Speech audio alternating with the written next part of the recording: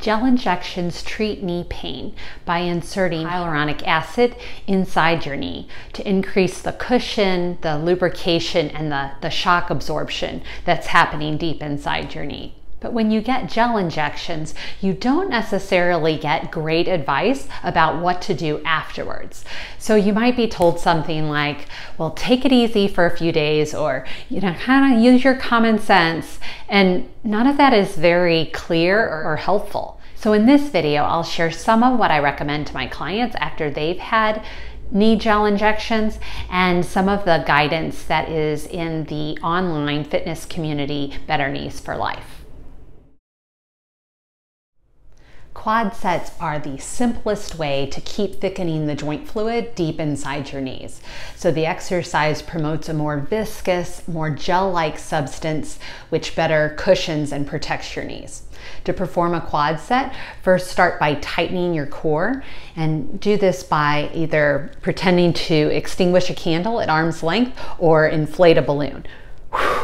Once you feel that tension in the front of your abdomen, maintain that, and then engage your glute muscles. Do this by kind of squeezing both sides of your rear end together. So with your core engaged and your glutes engaged, then you're going to tighten the muscles on the front of your thighs. You'll feel the back of your knees press into the towel roll, and it should feel comfortable in your knees. You'll hold these contractions for a total of 5 seconds. Again, it needs to feel really comfortable, and then you'll relax. You'll complete quad sets 10 to 20 times in a row and repeat 5 different times each day. Gentle motion moves the fluid around inside your knees, and it also massages the surfaces inside your knees. And you can get gentle motion through a variety of ways. You can sit on an elevated surface.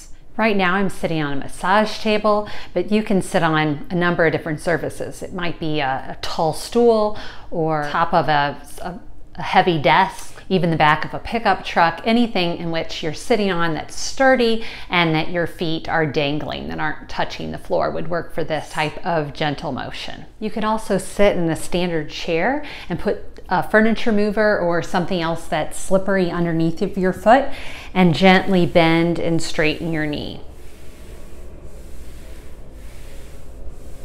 A third way of getting gentle motion for your knees is biking. And that might be biking outside if the terrain is really flat and level and you're in an easy gear. It might be using a stationary bike, again, if there's not much resistance on the machine. It might even be a floor bike, one of those portable ergometer cyclers that you can put on the floor and use it while you're sitting on the couch or even under your desk. The biggest thing about biking is it's not always comfortable for everyone's knees. So it's not like a universally good recommendation. And if you're concerned about it, or your knees don't feel absolutely fantastic while you're doing it, I would invite you to check out my video, 4 Steps to Determine if Biking is Good for Your Knees. Try to complete gentle knee motion at least 3 different times during the day, achieving a total of about 20 to 30 minutes every day. You'll need to protect your knees the most during the first 3 days after gel injections. So if you have any knee pain while walking, I recommend you use crutches or hiking poles, even if it's just around the house. And if you're standing in the kitchen to cook, I recommend that you at least intermittently sit or perch on a tall stool so you're not standing for long periods of time.